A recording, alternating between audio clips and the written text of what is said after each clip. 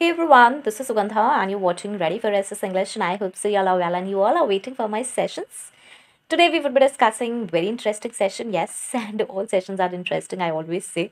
So make sure to subscribe this channel if you're watching me for the very first time and do hit that cute notification bell icon so that you could get my updates later on as well.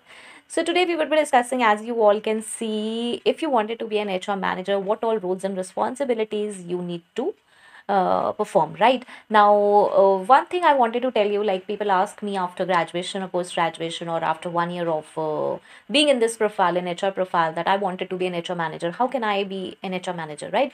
So first of all, the eligibility criteria is simple, and that is you need to know the basic things. You need to have some experience related to the processes related to the working in HR profile. Like if you're a graduate and you have done internship, or you have not done internship, or you have done certain certifications or courses. See, few things are there which you must know by experience, which you came to know, or you can say which is the part of process.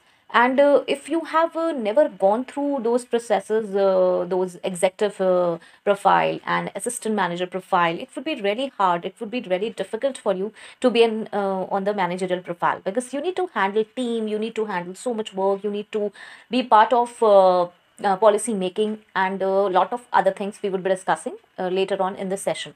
So simple thing is that you must have a certain experience, that would be 3 years, 5 years, right? Or it could be more. And you must have worked in several domains, like if you're looking for HR manager, and you're going for in a company where all kind of activities are carried on, like HR manager is handling payroll also, and recruitment part also, talent acquisition part as well, compensation policies. So you need to have an experience and knowledge in that, otherwise how you would be able to handle that, right? So having only or you can say having only experience in recruitment of 3 years or 4 years, and you are applying for HR manager, then it would be difficult for you. It could be that if you are having an experience in recruitment, so yes, you can apply for recruitment manager. You are having 3 or 5 years of experience in recruitment as an HR recruiter or assistant manager, then you can apply for a recruitment manager, right? Not for an HR manager.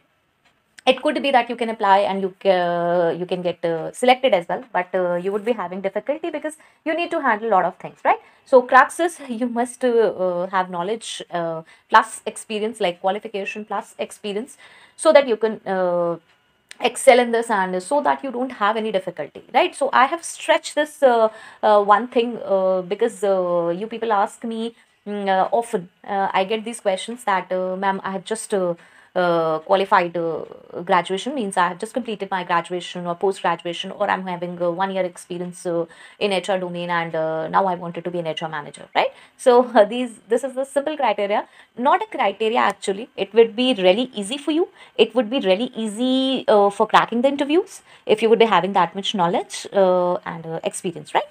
So let's move on. What kind of responsibilities you need to carry on, you need to take, you have to perform if you are an HR manager, right?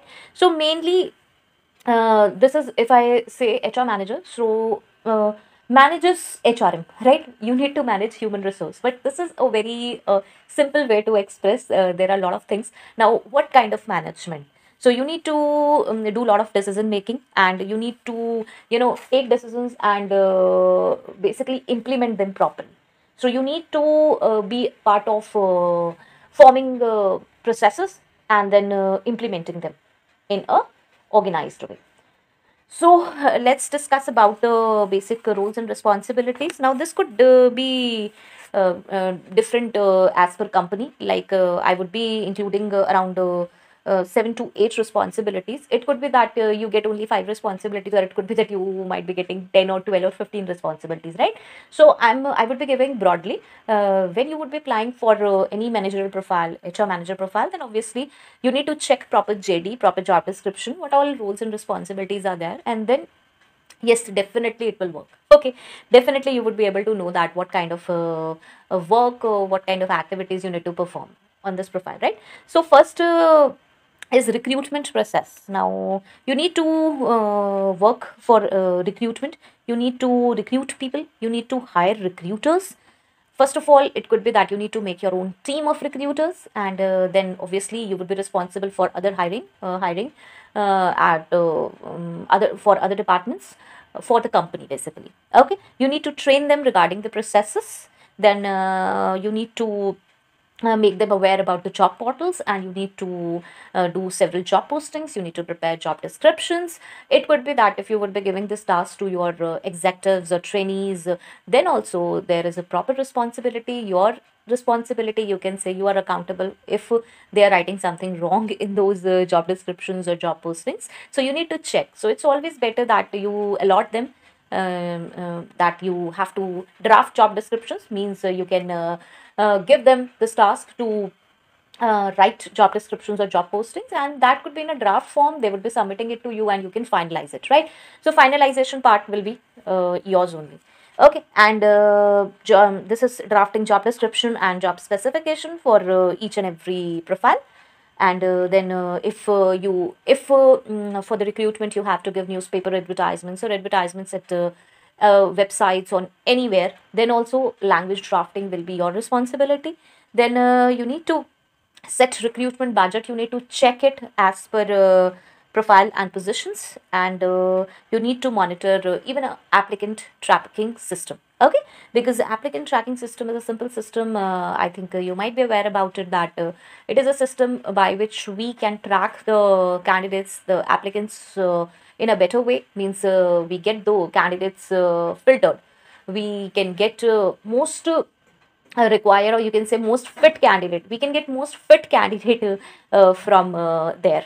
Obviously after that also we need to see a lot of things while screening and shortlisting. But we can say that if we have installed applicant tracking system, if we are using applicant tracking system, then yes, we can get we can get filtered candidates, right? So this is all recruitment process. Like I've included few points. There could be several points, right, as we have discussed several times. Now second is onboarding program.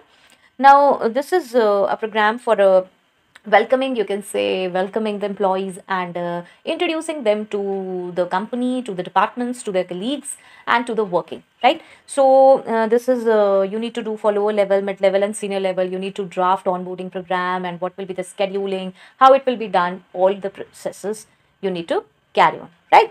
So next is consultancy tie-ups. You need to do consultancy tie-ups, like different kind of contracts with the consultancy. What kind of contract will be there? What will be the terms and conditions? You need to do negotiation, and then what all candidate requirements are there, you need to furnish them, right? Only then it will be helpful. Only then they would be providing us the candidates, right? So there are a lot of other things we need to see, like what kind of commission terms and conditions will be there, like they will be charging with the candidate or with us, right? So we need to check all the terms and conditions. You need to check all the terms and conditions while signing the contracts and or the agreements. Okay, next is signing, or you can say forming the contracts or agreements. Next is fourth is the policies as per law, right? So now you have to frame a lot of policies and that should be as per law. So you must be aware of the laws, like basic laws, statutory compliances you must be aware of.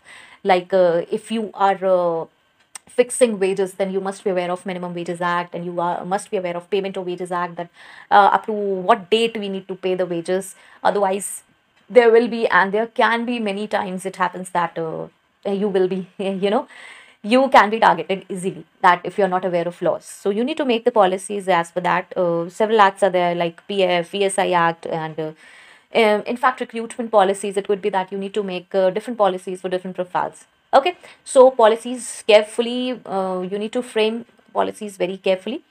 Next is fifth is payroll management. Now this is again a very important part of HR. Here you need to see this payroll completely, means you need to monitor this process completely. Like you can't leave it to your executives, because this is something which involves payment of wages and payment of salaries, right? So timely salary should be there, complete monitoring, and the software, even which kind of software your company is using, why they are using it, and what all benefits we can have for using this software, if we are using this software, right? So payroll is a complete, different kind of compliances are there which we need to fulfill if we are doing if we are carrying on payroll in our company. and whether it is required that this activity can be carried out outside, like we can pay third party and they can carry on our payroll processes outside our company, right? This option is also there. So but you need to check how many employees are there, and is it feasible, and is it okay to do that. Otherwise it's always better to carry on this payroll complete payroll process in house in the company itself, right? Next is sixth is compensation and benefits. Again, this is a very tricky one. You need to do a lot of research as per market, as per company, and as per law, and you need to frame the policy as per that only, considering each aspect and skills, and even the appraisal policy, and how this complete system will be monitored and regulated, right? Next is seventh could be training and development. This is also very important, because once we have hired a candidate, once the candidate is an employee, then no matter how experience, how much experience he holds or she holds, we always have few things different, or we can say that we have a few things which we wanted to tell them. We wanted that it should be done in that way, right? The means a few things are there which are company specific. So trainings should be there, like trainings should be well planned, if they are virtual, online, offline, and this is a completely, you can say, continuous process. It's not like they have taken training for 10 days, now it's over. A lot of technology changes are there, a lot of things are there which need to be checked, which need to be guided, which need to be supervised, and short term trainings are there, like monthly training, or you can say 6 months, or you can say after a year or so, right? So you need to check this, you need to plan training sessions properly. And last, that is eighth, and that is grievance management. Now this is a very you can say again a tricky part for the company, for the employees, and for the employer, for the HR managers, because see, whatever you give to employee, they will never be satisfied. Even HRs are also employees, right? So even we are not satisfied. So this is a normal process. Whatever given to people, they are never satisfied with them, with those things. And even if they are satisfied, they have one or two queries, sometimes normal, sometimes in aggressive way, right? So grievance handling becomes very crucial part of any company. And this is you can say, if you are able to handle that, if you are able to handle conflicts, if you are able to handle grievances of the employees, then yes, there is a win-win situation for HRs, right? So we need to establish a proper system for this grievance handling. And small grievances shall never be ignored, because one day it will become a big issue, and then that will be highlighted in a very bad way. So it's better to sort it down, it's better to sort them when they're small. Okay, so there should be a proper system to handle them, to handle the grievances, right? So these are only few points, and I'm looking in the comment section for more points if you wanted to suggest to me. And if you know Hindi, means if you know this Hindi language, then yes, I have several sessions, you can say 200, 300 plus sessions on HR on my other channel, that is Ready to Get Update. You can find the featured section of this channel. Okay, and yes, definitely I'm looking for good comments which will be helpful for me. And if you found this session, if you find this session, if you feel that yes, this session is helpful, then please do let me know in the comment section. So till next video, all the very best. To stay happy, stay safe. Thanks for watching. Bye bye.